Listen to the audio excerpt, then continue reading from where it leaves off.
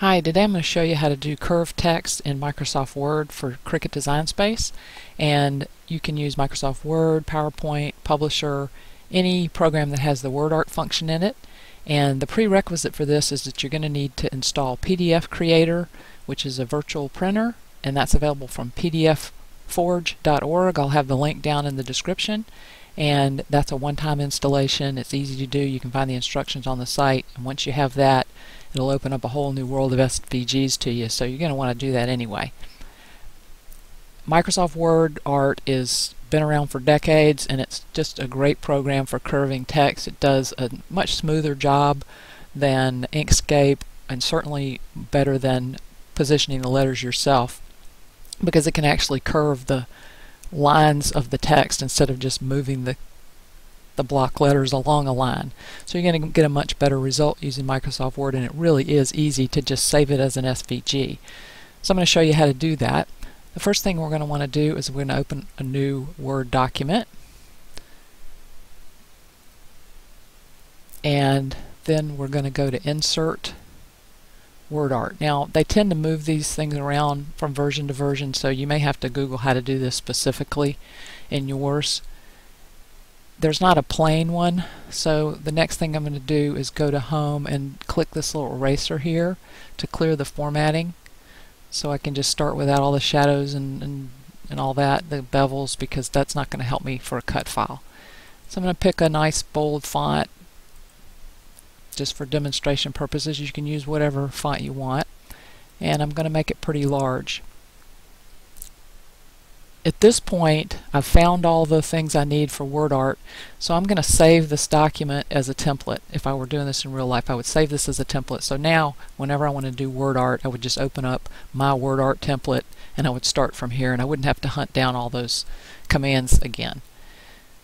So at this point, you can type in your own text, and I would encourage you to use either a unicase font or to use all caps. Oh, my cap lock's already on, so because when you do that, you get a better word art if you have a solid line on the top and the bottom.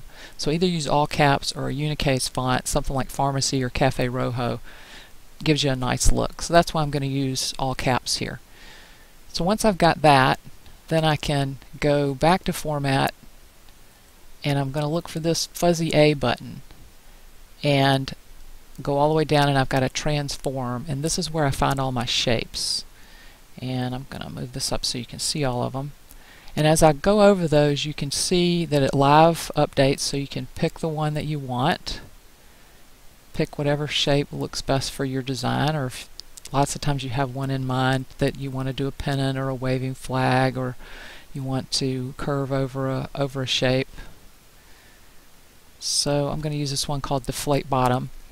And then in Word Art you have a number of controls. You have these pink diamonds, depending on what shape you picked, that will give you the arc. If I move this up and down, it will change the arc under here. And then if I move the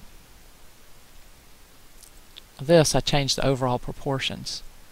So I can change the dimensions side to side within the font shape, and then I can change this. And if you use other ones, you may have more than one handle, and you'll be able to get the one that you want to get the shape just like you want it. So play around with that for the shapes that you chose and get it just how you want it. There's some that let you do multi-lines. There's lots of flexibility. You can do text around a circle, all kinds of shapes. Just play with it. You'll have a good time. When you get it like you want it, then all we're going to do is we're going to go to File, Print.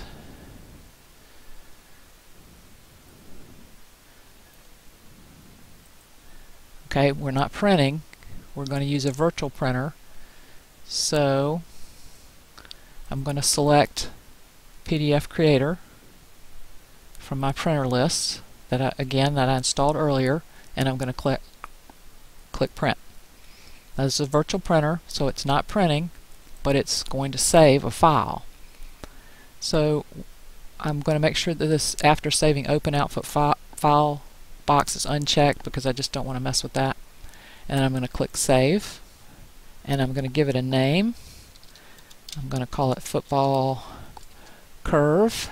I'm going to save it to my Dropbox, and the most important thing here is I'm going to, under Save Files as Type, I'm going to go down to the bottom one, which is SVG, and I'm going to click Save. So instead of printing this file, it's going to save it as an SVG. So now I can go into Design Space, click on Upload Image, go to Vector Upload because my file is an SVG, click on Browse, and I can go down here to Football Curve, and there it is. And I can click on Save Image, and I can add that to my mat, and there I've got the nice SVG that I can adjust and include in my design, and it cuts perfectly. It's a better quality than if I had traced because I'm going vector to vector. I'm getting all the quality that's available to me straight from the Microsoft Word Art right to an SVG and into Cricut Design Space.